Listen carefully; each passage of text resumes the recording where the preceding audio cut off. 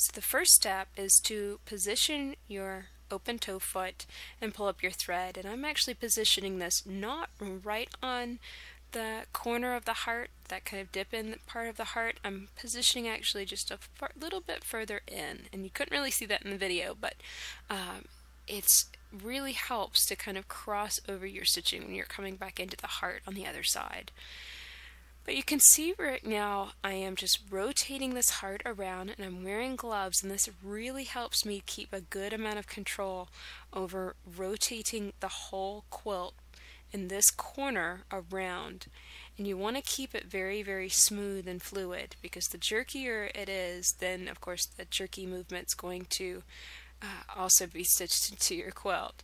When I do rotate and move something around, like you just saw me move the quilt right there, I do position my needle on the right side of the applique, so in the area that's stitched off the edge of the applique.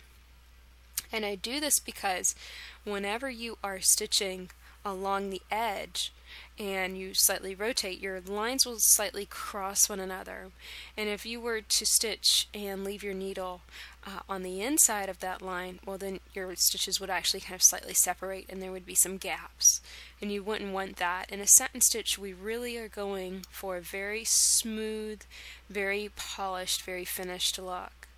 Now I'm coming down here towards the tip of the heart shape, and this is one tricky area. So I'm going to position my needle right at the tip, and then I'm going to rotate the whole quilt around. You can see I'm just simply shifting that whole thing around and getting the threads, loose threads, out of my way. Now I am dialing down my stitch width so that the width of my stitch is only about 1 millimeter.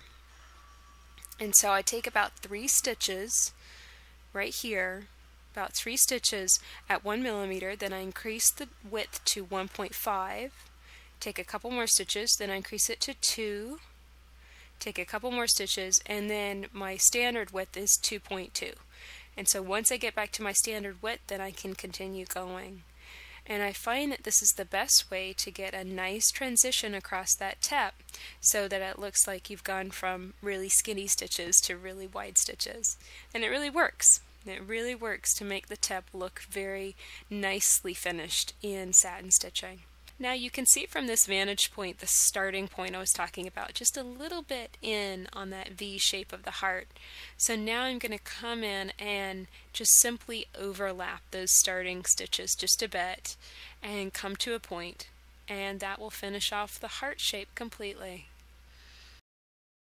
Of course, the next step is to pull your threads to the back of the quilt, tie them in knots, and then clip them off.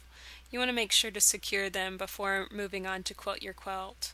You also want to pull off any extra stabilizer from the back of your quilt.